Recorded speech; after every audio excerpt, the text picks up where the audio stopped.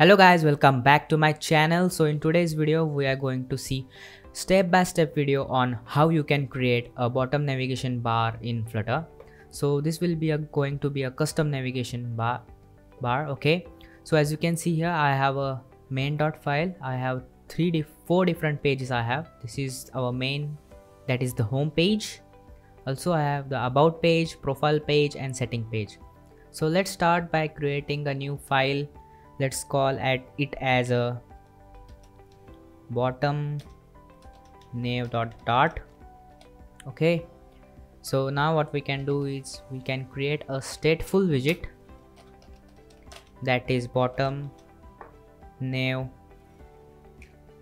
Okay, what we can do is we can import our libraries, and this is our stateful widget.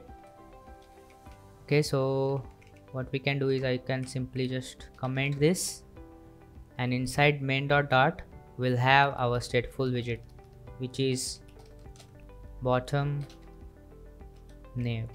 Okay, like this. Let's just save our app.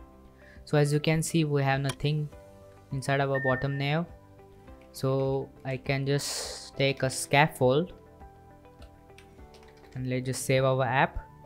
So as you can see here, we have a scaffold which is empty. So for the bottom navigation bar, we'll have a type of tab. So I'll declare a tab controller. Okay, so that is a tab controller, will be our tab controller. Okay, so we'll give it a late, and now what we can do is we can simply initialize it in our init state using our tab controller equal to tab controller, like this. And the length, let's say we have a length of 4, as we have 4 pages, and vsync will be this. Okay, so why this is red is we have to extend our class with ticker provider state mixin. Okay, so now what we can do is we can just save our app. Let's hot reload our app so that our tab control gets initialized. Okay, so now it has been initialized. Okay, so in the scaffold for our body, what we can do is we can have our tab bar view, and for the children's we will be having this as a children's. Okay, so we'll create a list here as a list of, let's say, a type widget. Let's say my children's, and we'll be having our home page, then our about page, then our profile page, and then our setting page, like this. Okay, so I'll add the const here so our blue lines are disappear. Okay, so now inside our children's, I'll give it my children's will be here, and we'll also give the controller, that is our tab controller.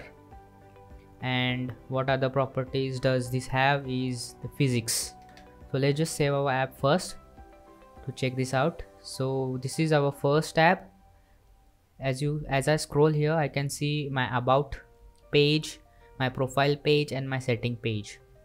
Okay, so we don't want this scrolling, so what we can do is we have a property called scroll physics, or let's say physics, and we'll have a value of never scrollable physics. Okay, like this.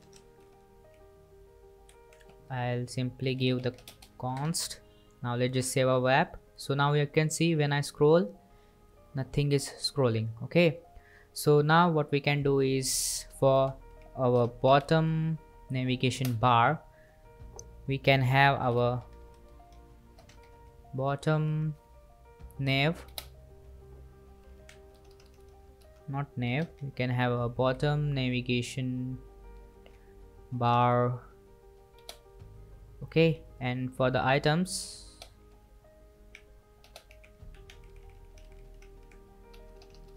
we'll have our tab, that is this tab.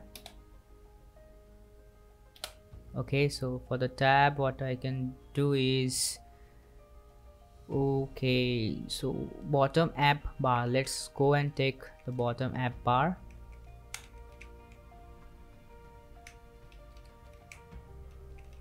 Let me clear this out first. Bottom app bar like this, and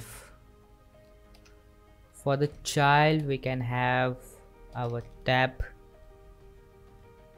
bar. Okay, and for the tabs we can have our tab. We can give it a value of icon. For icon we can give it a icons dot home,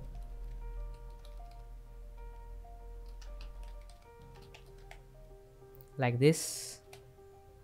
And what we can do is, as a child we can take a text and we'll write it as a home. We can give it a style of, let's say, a text style. Let's give it a font size of, let's say, a 12. Okay, so what we can do is, with tab we have to give our controller to, which will be our tab controller. And what are the properties we get with the tab bar is required and different properties like label, color, and etc. Okay, so we'll check it out. First I'll simply create 4 tabs, as we are having 4 different screens. So this will be our first tab. Let's copy and paste it to have another tab. Let's say we have a profile. So for the icon we can have an icon of person like this. Okay, and we can write here as profile. Okay, so this is our second tab. Now for the third tab we can have a different icon for the about. Let's say we'll get an info, and I can write a text as about. And for our last tab we'll have our setting tab, that is, let's get an icon of setting and we'll write the text as setting as well. Okay, so let's just save our app. So as you can see here, we have a little bit spacing, that is, we have this our tab bar.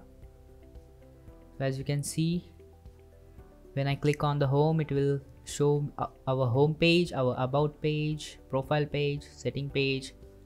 So to change the colors, what we can do is, we have different properties, such as, let's say, a label color. We'll give it a label color of colors.red, let's say. Let's just save our app. So as you can see, now we have a label color for our tabs.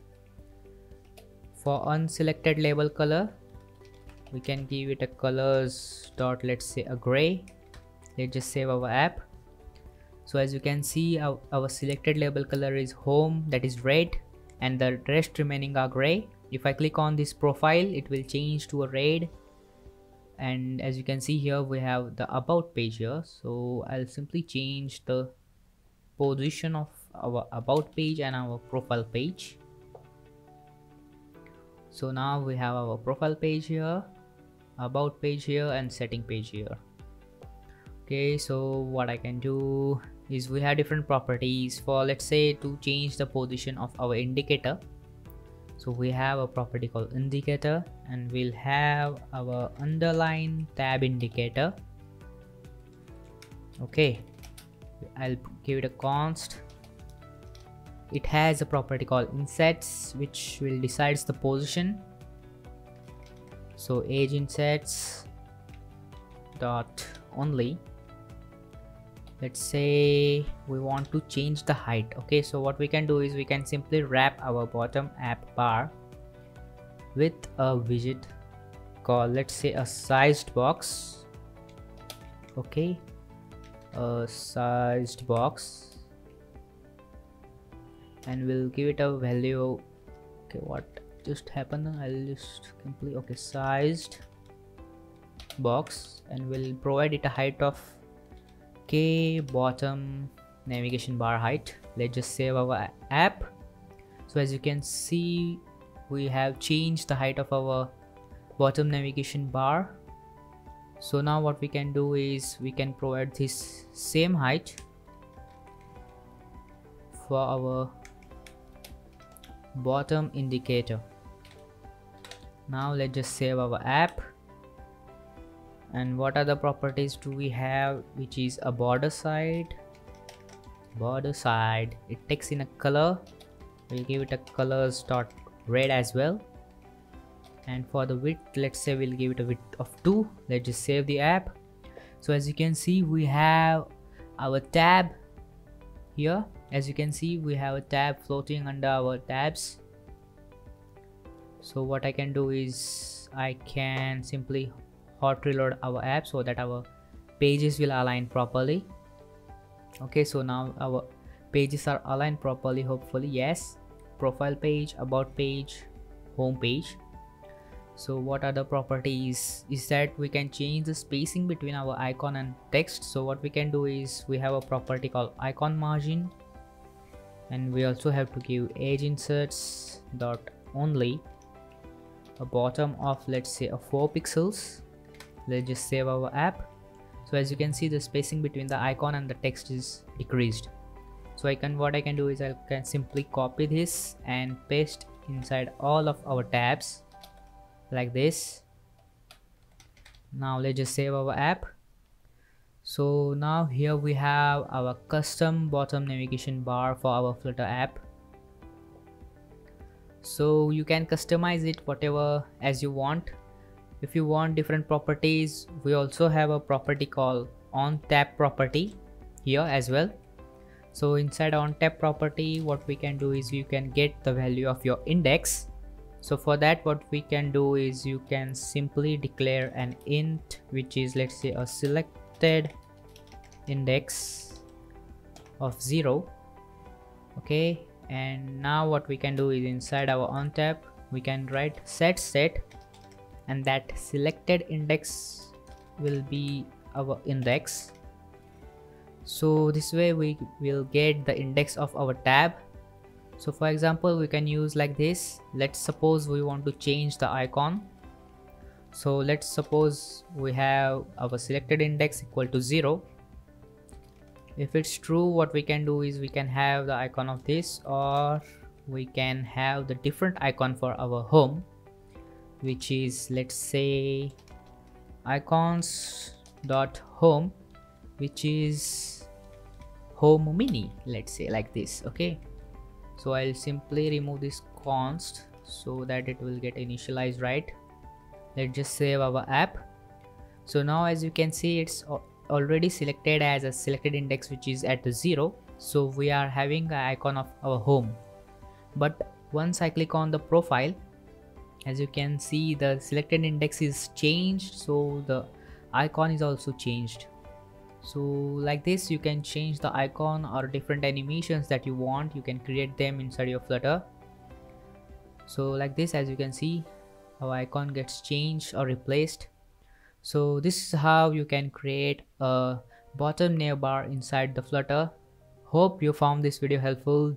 Do like, share, subscribe to my channel, and see you in the next video.